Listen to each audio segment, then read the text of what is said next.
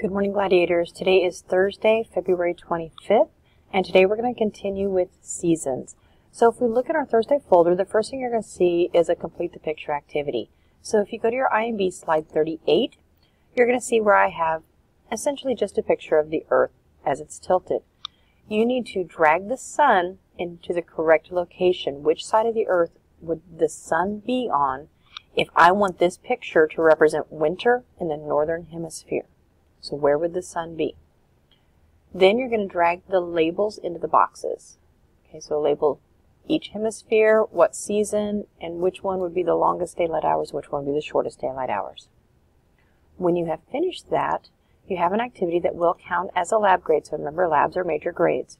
So if we go into this activity, you have some background information here, and then you have several questions. So if we go through it, and I'll just skip through some of these. Some of these are straight matching, and then you have others where you're drawing on here. Where is the most direct sunlight going to be on this particular Earth? Find the difference. So we wanted the change in our data, and others. Once you have completed all of these, double check your answers and submit it. If you're not happy with your score, it is set so that you get a second opportunity to complete this. When you have finished that, you are complete with your work for today. Let me know if you have any questions. Have a great day, Gladiators.